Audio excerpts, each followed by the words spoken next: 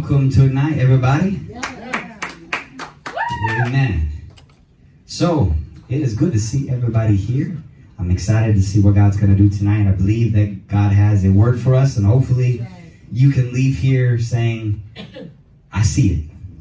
I see it. And the purpose of the Word of God is to change us. The purpose of the Word of God is to guide us and to shape us into being followers, disciples of Jesus. That's what we want to be. So we're going to start this out. Ignite. The title today is Conformed or Transformed. Conformed or Transformed. So we're going to begin this with prayer. So if you would, stand with me. And we're going to read the Bible just a moment. So I honor the Word of God and also in prayer. Lord Jesus, we pray that you would anoint us and help us, my God. I'm praying that the anointing of the Holy Ghost would flow to Jesus. Mighty God, I pray that Jesus said every single enemy, to God, that would try to steal the word of God tonight would be defeated. Mighty God, every hindering spirit, every hindering cause would be defeated in the name of Jesus. I pray that you would help us to hear, to receive. Mighty God, I pray that the word of God would encourage us, my God, inspire us to be better, inspire us to be who you've called us to be, that we would give you everything, give you all of our heart. Let anointing flow in the house of Jesus. Let the Spirit of God bear witness to the Word of God. In Jesus' name we pray. Amen. If you stand for just a moment longer, we're going to read a scripture, Romans 12 and 2. Romans chapter 12, verse number 2. If you have your Bibles, you can turn there. If not, I'll read it in just a moment.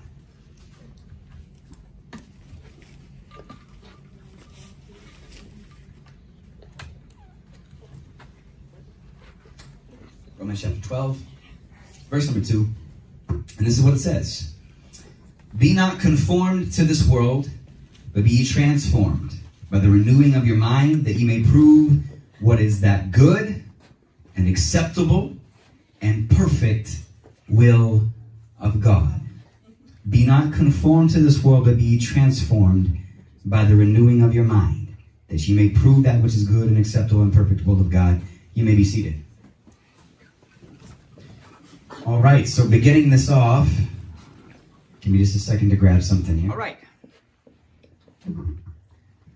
So the Bible says that we are not supposed to be conformed to the world, but we are transformed by the renewing of our mind. The transformation happens by God. And so we're going to talk about what conforming and transforming is. Because unless you know what that means, that verse really has no purpose for you.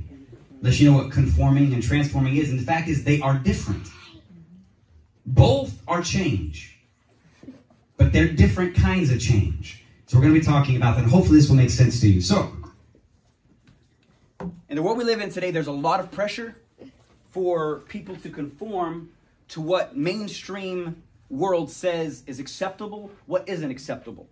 Everybody has a point of view. Everybody has a worldview. Everybody has a perspective that they see the world through. It's your paradigm of life. It's the way you see things. And so, depending on where you get your worldview, you're going to see the world differently. We live in a world today that if you are against the mainstream of what people think, then you are an enemy.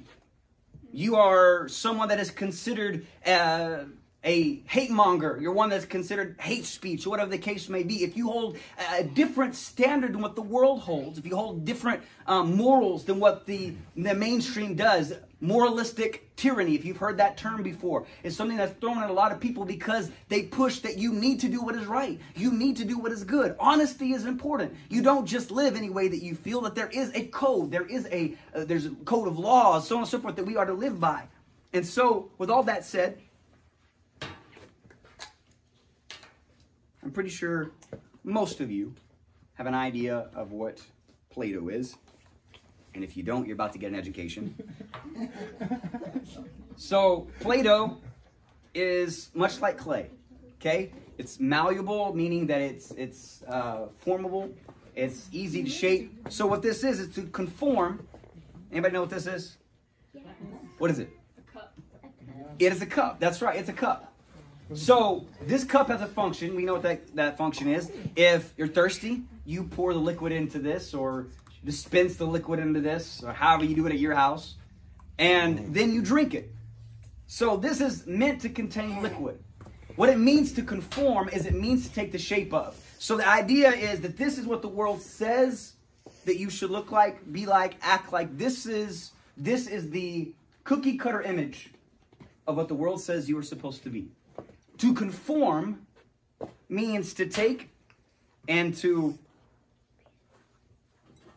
begin to push around this cup here. And I don't have enough Play-Doh to do this completely. But you're taking on the shape of. For all intents and purposes, though, this Play-Doh right here is conforming to the shape of this cup. And when I had it, it was just a ball. It was just a lump. But as I began to do this, as I began to wrap it around and spread it out, and if you give me enough time, I could probably do the entire thing. It would be a very thin layer of Play-Doh, but I could have it all the way around the cup. And to all intents and purposes, it would be the shape of a cup. But it would not be a cup. And it would not fulfill the same purpose as a cup.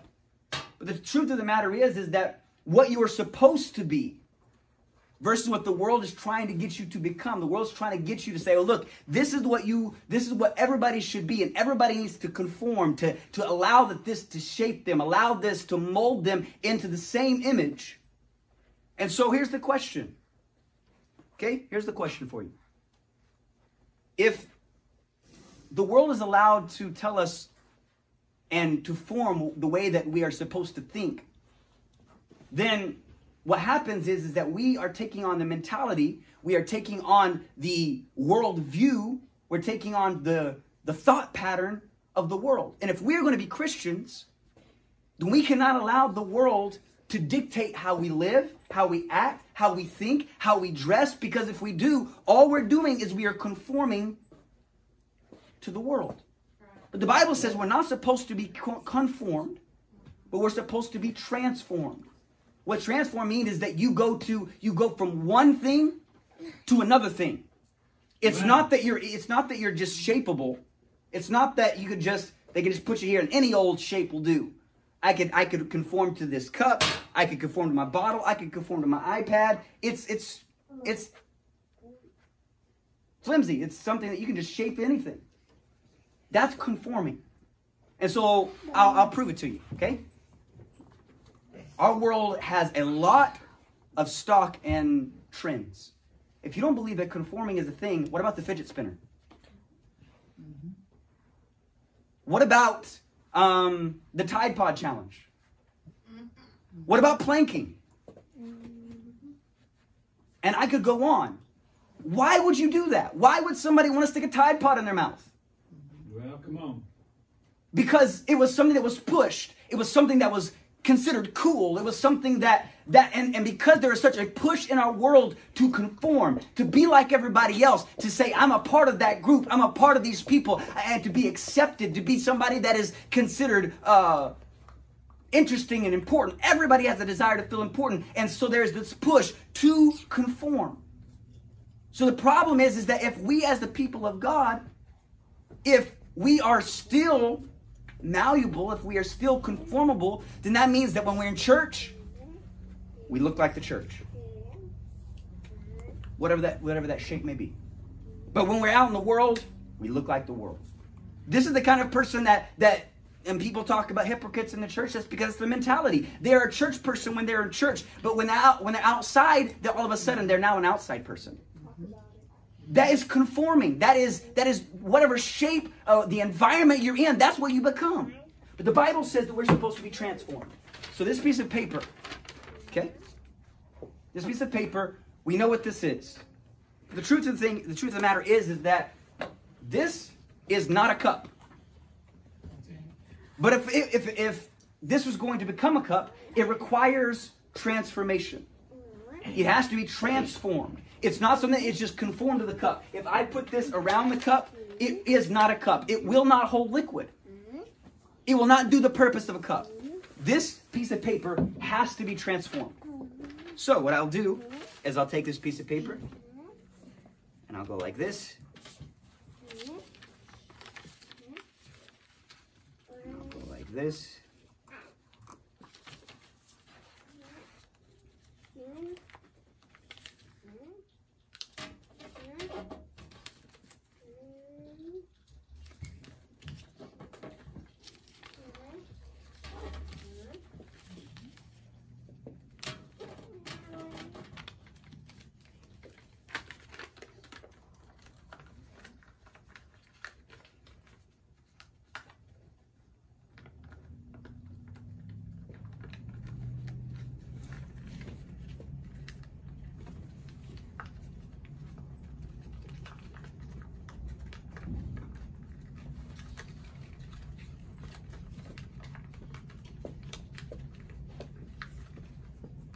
now the piece of paper is no longer just a piece of paper. This piece of paper has become a cup. It's transformed. And this piece of paper will hold water. Now, if it's a coated piece of paper, that's why you asked earlier, because I asked for one. If it's a coated piece of paper, it will hold water for longer. This one eventually will soak through and begin to drip. But this piece of paper has now been transformed into a cup. It's not conformed to a cup. It's been transformed to something. It has been changed. It has been completely changed. So here's, in the world we live today, people all over the world, there's push that you can't disagree with them. You can't disagree that if you were made a boy, you were created to be a boy. Were you born a boy? That's the way you were created. You can't disagree with that. If you do, you are considered a hate monger. You're considered somebody that is speaking hate against that person's preference of who they want to be. But from my worldview, I love that person. And if they try to be anything other than what God created, then they're hurting themselves. And so I am not conforming to the world. I've been transformed. My mind has been renewed. My mind has been changed. And I don't see things the way they see. And so the way I think, the way I dress, the way I am, people begin, everybody has a standard. If you go to a ball team, they tell you what to wear when you get on the field. The world today, there's a haircut that came out during 2020. It's called the wolf haircut. There was a huge push, especially in Canada, for everybody to get this wolf haircut.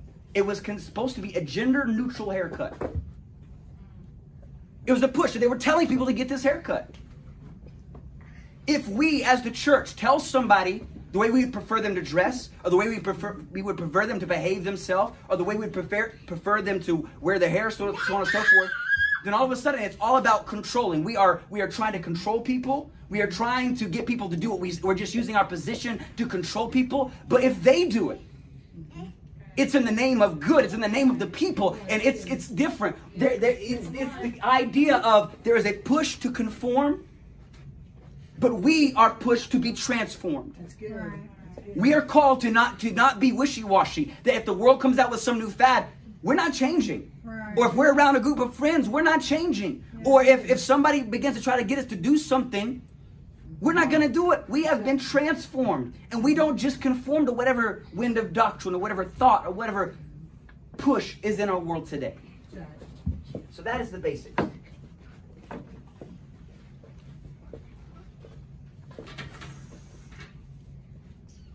Now here is where it gets a little real. And I'm trying to hurry. This is where it gets real. Because you can really tell the difference, and we can talk about it not being conformed to the world. But guess what? If you are a person that is easily conformed, you can conform to the church. You can come into the church and you can lift your hands in praise and worship God. And you can pray. And people will come into the church and they will see that there's a way of behaving and there's a way of acting and there's a way of dressing and people want to be accepted, and so they can conform to that. And you can come in and you can see that person and for all intents and purposes, that person looks like the church. They look like somebody you would consider to be a church person, right? Right. This is where it gets real though. Because during 2020, there was a moment when God turned the lights on. Because people were no longer able to go to church. And because they were not in that environment, and whatever the environment tells them to do or to be, that's what they became. So as long as they had a solid church environment, they conformed to that ideology. But when church was taken away from them, and they were now forced to live on their own beliefs, on the Word of God, on whether, and the test was, are you conforming or have you been transformed by the Word of God? And then you begin to see the difference between a person that was conforming to the church or a person that had become the church, a person that was transformed, a person that no matter what you put me through, devil, I'm standing on the Word of God. I don't live the way I live because it's a preference. I live the way I live because I believe it. It's a conviction. It's who I am. I am not who I used to be. I am a child of God. And so, the Bible says that we are not to be conformed to the world, but be transformed by the renewing of your mind. So here's a question I have for you before I move on. There are things that if you were with your pastor, or if you in church, If there are things that you do, the way you live, maybe the way you dress, the way you think, all of this stuff goes into place. I'm not going into all details of this, but if there are things that you do there, a way you live there, a way you talk there, but when you get around other people, the way you talk is different, the way you think is different, the way you act is different, the way you dress is different, all of these things begin to change. Then are you conforming to the church, or have you been transformed into the church? Because it's real easy to do what everybody else does. Right. It's really easy to feel accepted. Guess what? Noah looked stupid building that ark. Yeah. Faith looks stupid until the rain starts to fall. Yeah. That's right. So the truth of the matter is that this is the reason why God says it's so important for us to not just be a conformer, but to be transformed. We are different. We're no longer just a piece of paper that can just be wrapped around stuff. We have become something that will not change. This is who we are from now on. This is who I am. This is the way I live, and I'm not changing. Okay, so let's talk about a story real quick. If you don't know the story of Daniel, then we're going to talk about it real quickly. The story of Daniel. The Bible talks about with Daniel that the King Nebuchadnezzar, decided that he wanted the best of the children of Israel to serve him. So he was looking for the smart, the intelligent, the good-looking, all of that stuff. He was looking for them. And so he told his servants, his soldiers, to go out there, and they brought back of one particular house 4 young men, Daniel, Hananiah, Mishael, and Azariah. And when he brought them back, he said, okay, now I want you to bring them into the Babylonian culture, and so that they will become Babylonian young men and work for me in my palace. That's what he wanted them to do. So they bring them in, and Ashpenaz was there, and he begins to talk to him and says, okay, look, Daniel, your name is Daniel? Daniel? Your name is no longer Daniel, your name is now Belshazzar. And so he goes on, and Hananiah, Mishael, and Azariah said, Shadrach, Meshach, and Abednego. Said, your names are different. You know, why would they do that? Well, come on. Why would they change that? Because what the king told them to do, what the king was wanting them to do, is that if these young men are going to serve me, then they need to become like me. They need to conform to my way of thinking. If they're going to serve my country, you've got to get their country out of them. If they're going to be a part of my faith and who I am, you've got to get what was in them out of them. So the first thing is their names, each one of their names was a praise to God. I wish I had it before me. I didn't think I was going to use this. But each one of their names, Daniel, Hananiah, Mishael, and Azariah, all of them were praising God. And each one of their Babylonian names was a name attributed to a false god. Baal Protects was one of them. Another one was to the Babylonian moon god. All of their names, and so what they did is they changed the name to try to get them to conform to the culture.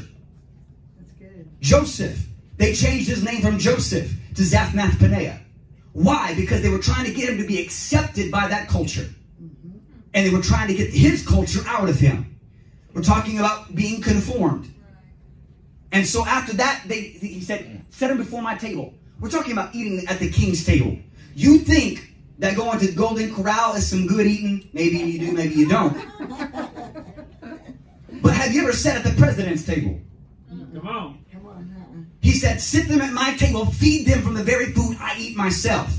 And by all of this abundance, all this good stuff, they will start living for, they will start loving me because of the things I give them. They will become dependent upon me. And all of these things will desensitize them to whatever I say as being good. Because what I'm feeding them tastes good.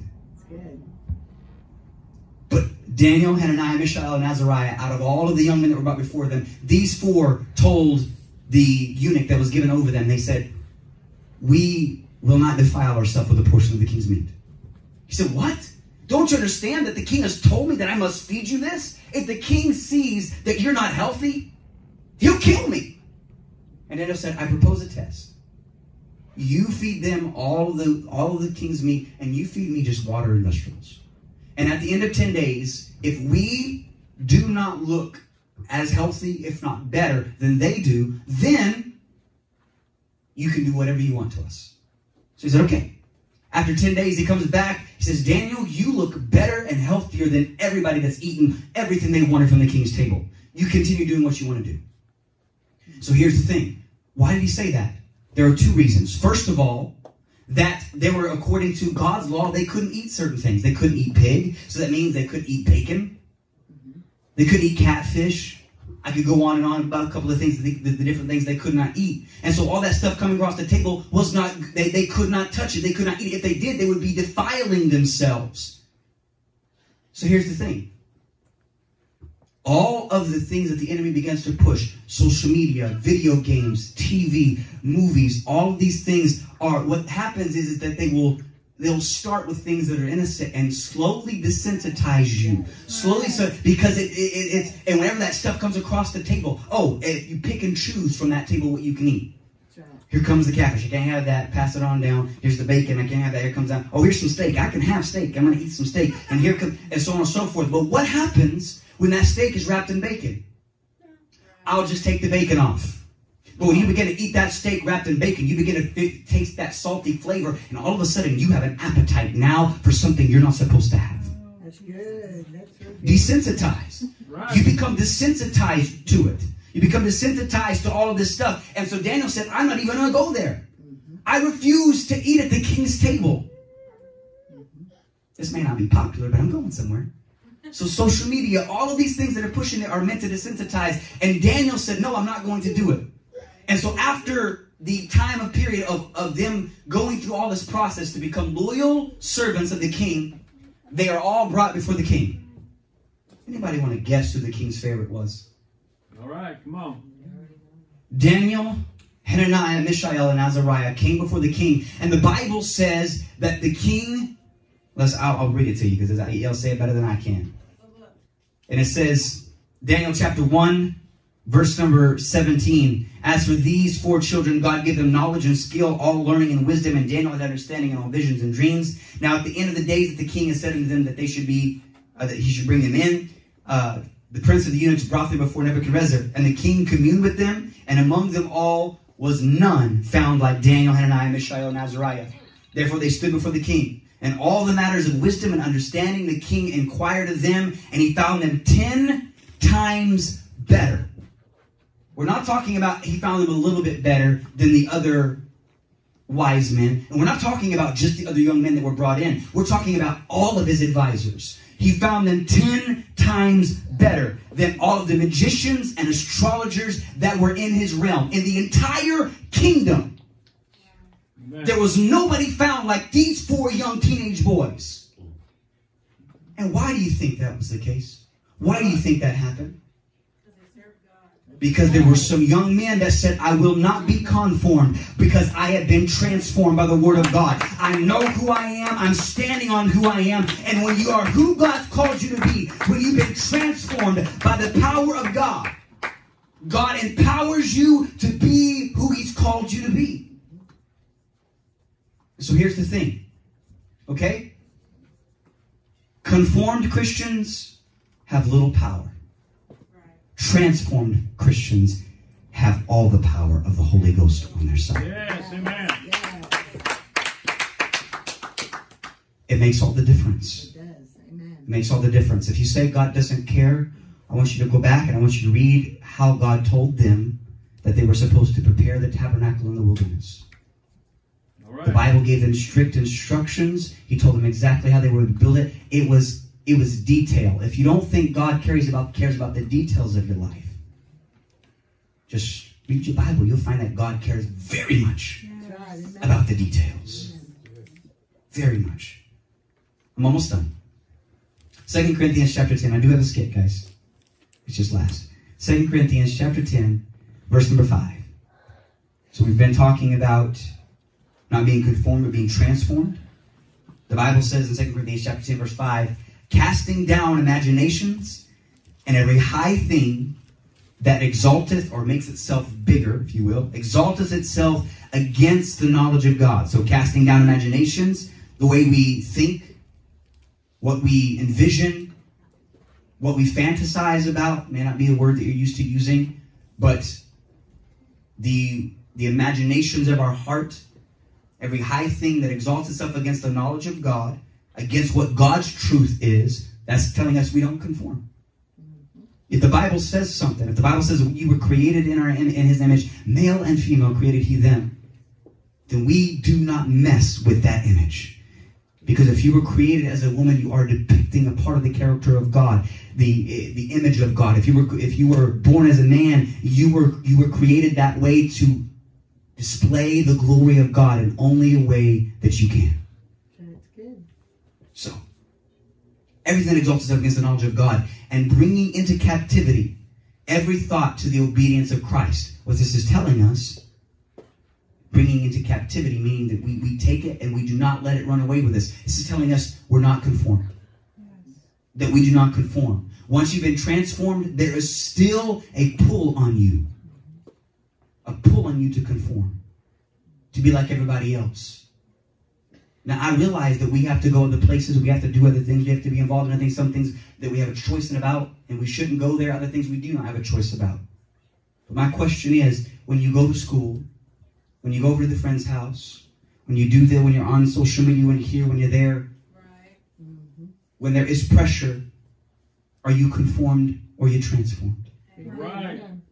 Do you just do what they want you to do? Do you follow the Do you follow the vibe? Do you get into that? Do you get into all of that?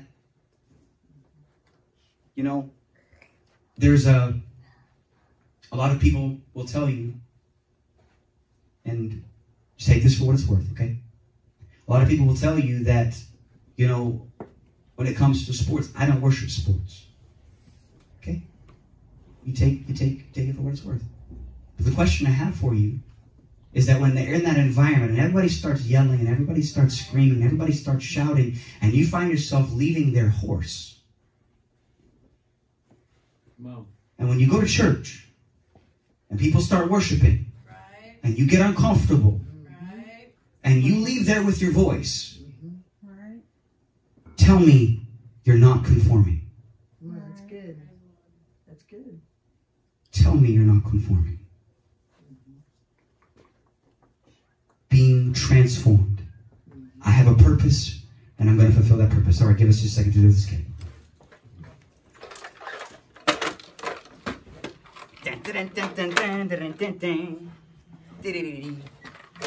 Okay, let's see here.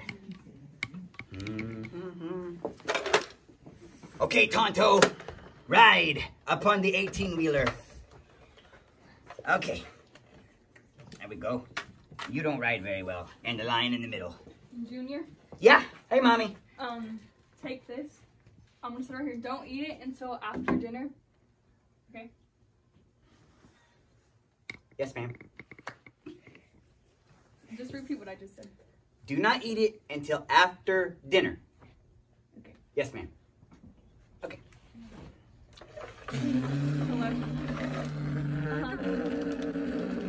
Hello? Okay. Really?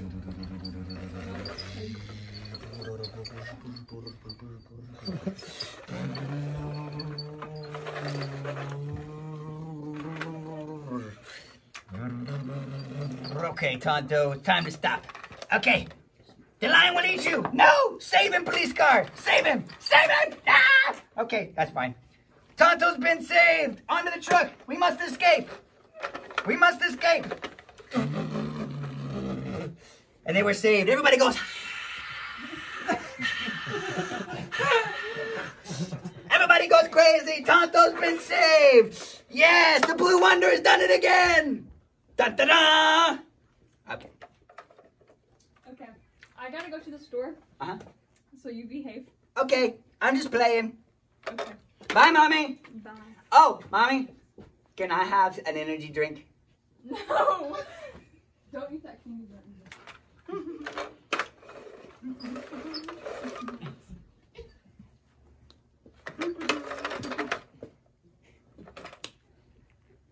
The car is gone.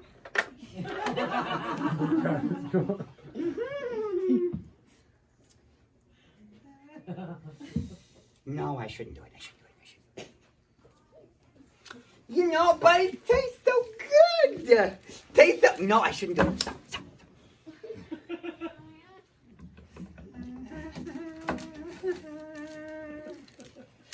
stop. You can do it. You can do it. What am I talking about? I don't know why I'm talking about it. I'm gonna do it anyway.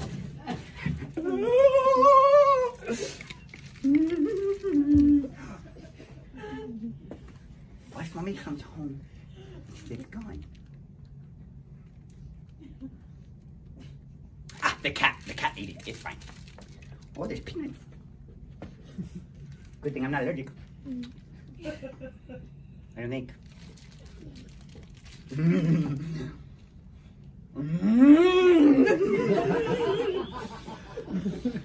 I need some milk to go with this.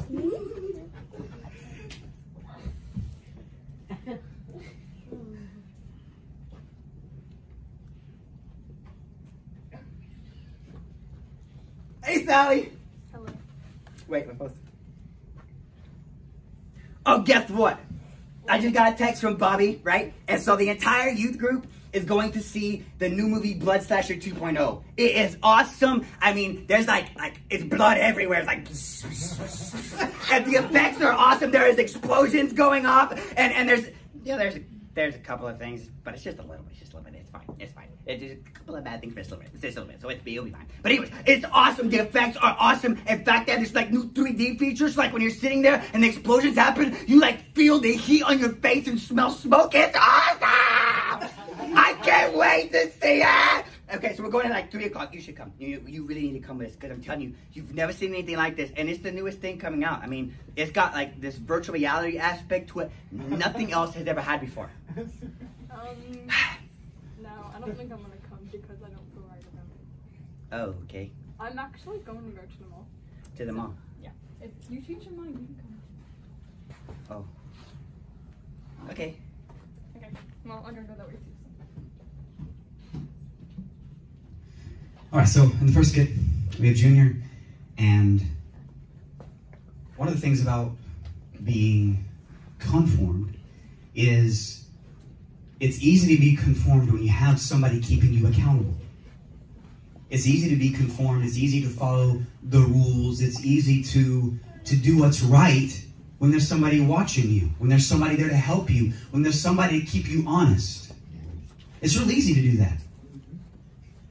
So when Junior was there and Mommy put the candy bar down and the temptation was there from the very beginning, but it was pretty easy for Junior to say, you know what, I'm not going to eat that candy bar while Mama was there.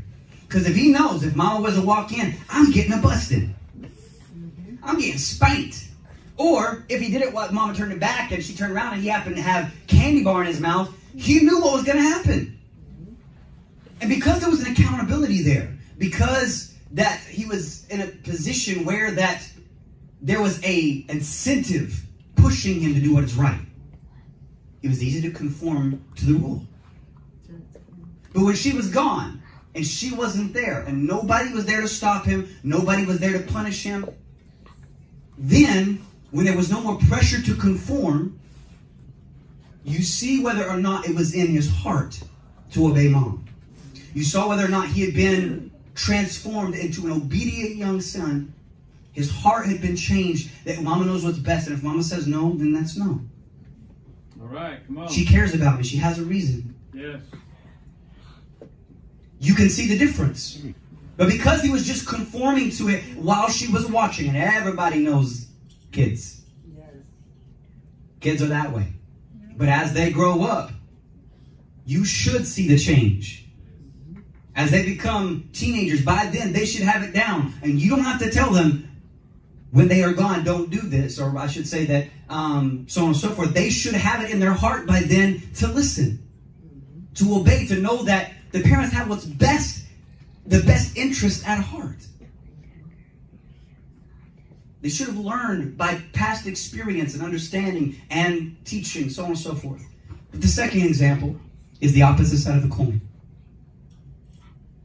We have a young man that comes and says, hey, we're going to go see something. Go to see this movie. And it's the youth group. It's a group of kids that are supposed to be good.